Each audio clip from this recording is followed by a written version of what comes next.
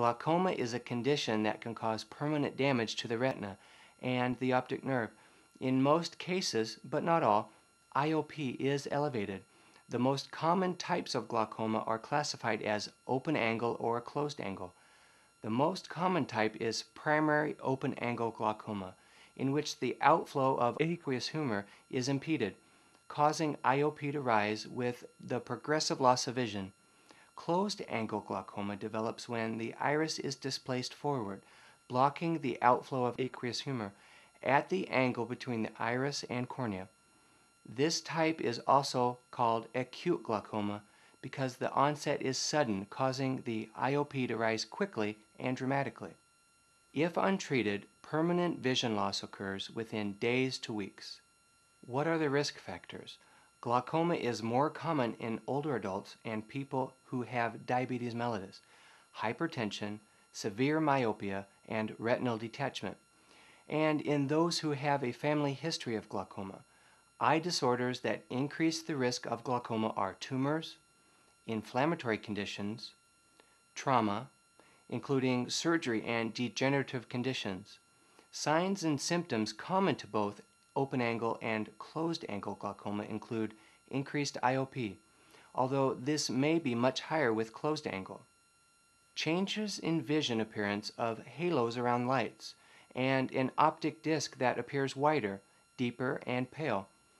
Other manifestations differ with the two types. With open angle glaucoma, there can be gradual onset of symptoms, decreasing visual acuity that does not respond to new eyeglass prescription, decreasing peripheral vision, and mild aching in the eyes. Features of closed angle glaucoma are a sudden onset, severe pain, blurred vision, head or brow ache, nausea, vomiting, cloudy corneas, and red sclerae. So, what about diagnosing? Open angle glaucoma is often detected during routine eye examinations. A tonometer is used to measure IOP, which normally ranges from 10 to 21 millimeters of mercury. Tonography graphs the outflow of aqueous humor. Gonioscopy provides a view of the drainage angle in the anterior chamber. And assessment of visual fields detects progression in the loss of peripheral vision. The management of glaucoma includes drug therapy that decreases IOP by reducing production or increasing outflow of aqueous humor.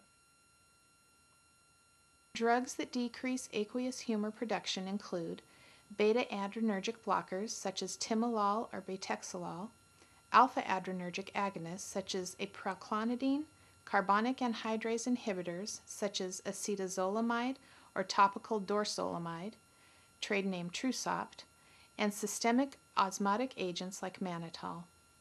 Drugs that increase outflow of aqueous humor include cholinergics such as pilocarpine and carbachol, non-selective adrenergic agonists such as epinephrine, prostaglandins such as latanoprost.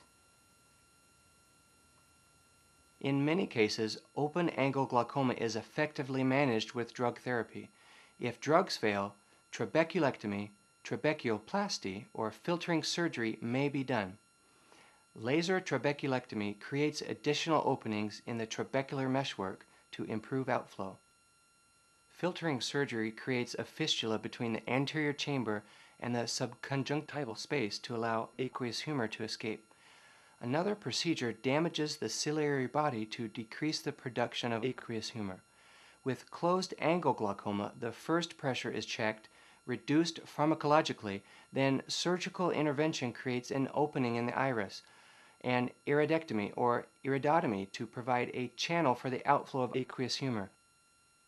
The nursing diagnoses for the client with glaucoma include deficient knowledge, risk for injury, disturbed sensory perception, acute pain with closed angle glaucoma, fear, and ineffective therapeutic regimen management. People who have open angle glaucoma usually are treated as outpatients. Client teaching emphasizes the importance of continuous drug therapy to prevent progressive damage to the eye, proper self-medication, and the symptoms that require medical attention. Client compliance can be a problem because the symptoms are minimal and changes progress slowly. Clients who have acute closed-angle glaucoma will probably be hospitalized. Prescribed medications must be administered promptly and on schedule. The possibility of blindness is very frightening. Provide simple explanations of what is happening and what is being done. Explain that prompt treatment can minimize permanent damage. To review the care of a client who has severe visual impairment, just use the navigational prompts to go onto the section on cataracts. Post-operative care is similar to that for the cataract client. Caution clients not to take aspirin in the post-operative period because it increases the risk for bleeding. The most serious post-operative complication is choroidal hemorrhage. This occurs when IOP is too low and fluid enters the space between the choroid and the retina. The separation of these layers deprives the outermost layer of the retina of its oxygen supply. Symptoms: decreased vision, deep eye pain, and changes in vital signs should be reported to the surgeon immediately.